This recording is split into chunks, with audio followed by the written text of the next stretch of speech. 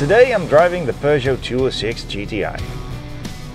The tires are quite okay here on the track, but the brakes aren't. If you're going to do some track days, you really need to replace the brakes with other ones. But the engine feels nice. You don't need to change anything about the engine. The suspension feels very nice and the balance is very well.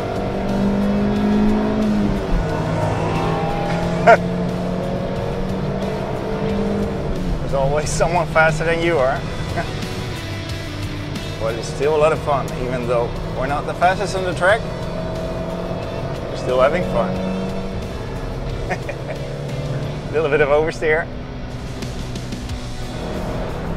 And brake. Back to second, Audi S corner. Inside and the other inside.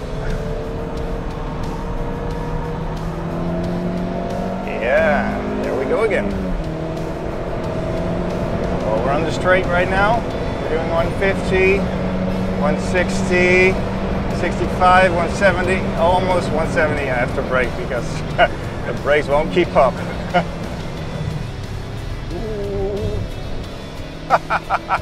Onto the curb. Oh, that was close. There's a bird. A bird on the road. He flew away just in time, so he survived.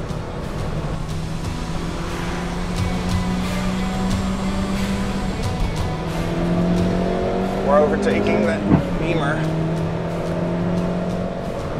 This is the fastest corner on the track. We're now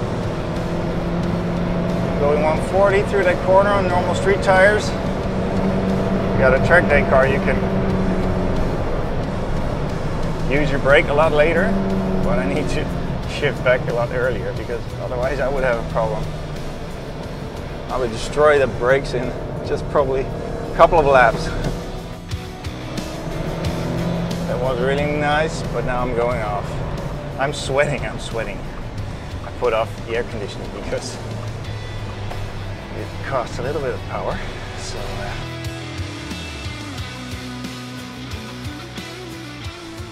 when you're not driving on a winding road or a race circuit, it's really noticeable that this car is comfortable. It's luxurious with leather and Alcantara seats and climate control and all of that electric stuff that modern cars got. And well, it's just a nice car to drive. It gets you anywhere you want to in quite a lot of comfort. And when there is a nice bend, you can really, yeah. To be honest, you're not on a race circuit all the time or a winding road. Probably 99% of the travel you make with a car is just on boring straight roads like these. Well, in that case, it's not a car that will disappoint you because the ride quality is fairly good and it has a lot of options. It's even got windscreen wipers with rain detection. Yeah. It's really a GTi 2.0. And through the corner. The appearance of the car was also something new. No big spoilers or body kits, but subtle adjustments that do not directly stand out. Wider wheel arches and bigger wheels, along with lower cut bumpers on the front and back side. The interior received its distinctive seats and aluminum gear knob. It looks great, but most of the year it feels freezingly cold. Except during the summertime when it leaves burning marks on your hands. For the engine, Peugeot used a trick they're good at. Grab an engine from one of the larger models and put it in a small car. The 206's 2-liter 4-cylinder came from the bigger 406. It propelled the GTi to 100 in just over 8 seconds. In its later life, it received an even more powerful engine. In most countries, Peugeot named that version RC, but in some regions it kept the GTi badge.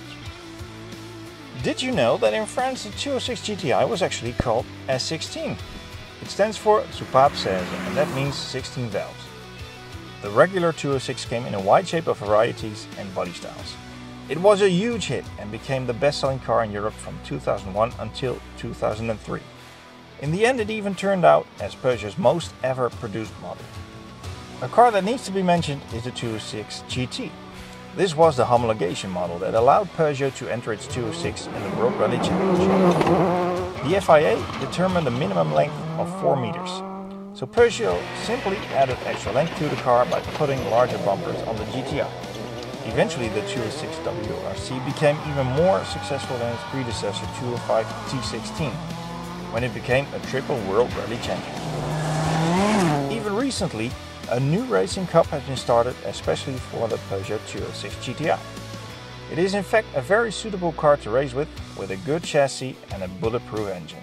As a result, you can expect that more and more good 206 GTIs will disappear from the streets. So get your hands on one while they're still affordable. Thank you for watching. If you want to support the channel, then please like the video, subscribe for more videos and buy some cool stuff on the merchandise shop.